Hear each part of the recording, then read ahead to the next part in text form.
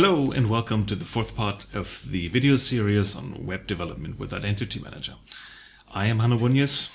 I am with One Identity on the API and UI development team.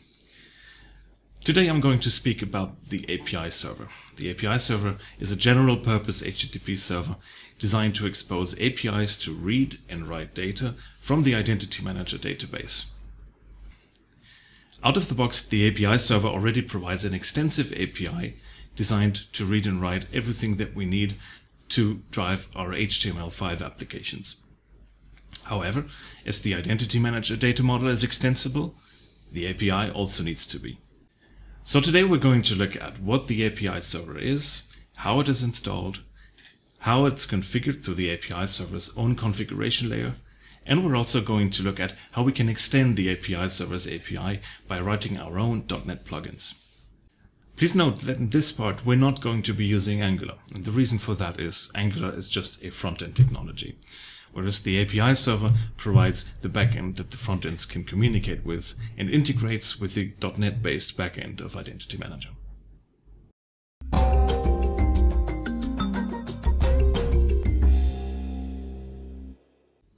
If we take a look at what an environment looks like, the API server is one of the server components in an environment.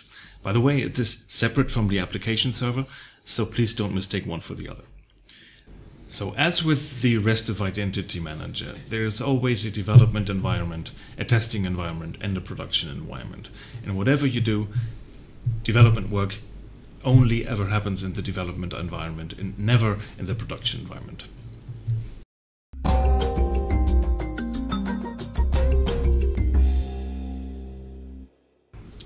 Looking at installation, specifically on Windows, you have the option to install it on a Windows server that has IIS, Internet Information Services, installed. There is an installation tool that guides you through the various steps, reachable from the Launchpad directly. There is also a command line tool that does the same thing, and you can set all the various parameters through command line parameters.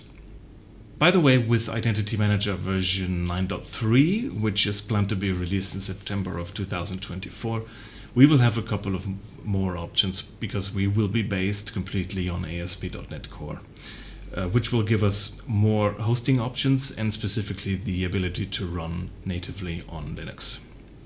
With the ability to run natively on Linux, we also get the ability to run Docker containers and bypass the installation tool altogether. In a development environment, the easiest and best way is to have just one local API server running. Later on, as you move through testing and production environments, you can scale up and run multiple API servers in parallel. Because of the way that the software distribution works, all of the API servers are connected to the same software repository to make sure that all the servers run the same set of code and the same binaries. From an Identity Manager technical perspective, this means that we will use the software loader tool to upload the binaries, the DLL files that we are building, into Identity Manager, into the central repository. These will then be distributed out to all the various servers by way of the software update mechanism. There will be another video that talks specifically about this part.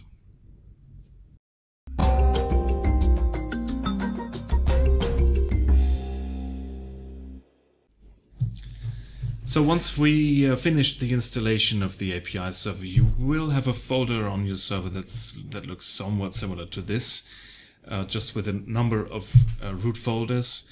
One is the AppData folder, which contains lots of various files, basically the application cache, so you don't usually need to do anything in there.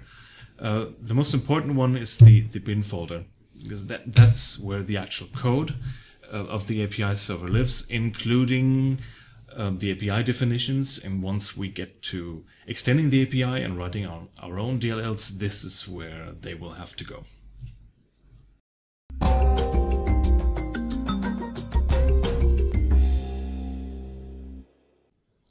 Now I'll take a look at the other option, which is to start an API server from the command line. And this actually does not require any installation or not even a server. You can do it from your local development machine as long as you have the Identity Manager client tools installed.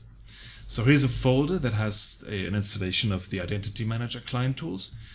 And if you open a command prompt in that folder, the command to run is IMX client run-API server -b. You start that, and we connect to an application server. And now the API server will start up. It goes through its initialization phase. It builds the API. And after a moment, we see the message that our API server is now running. And we have a local API server running on this local port.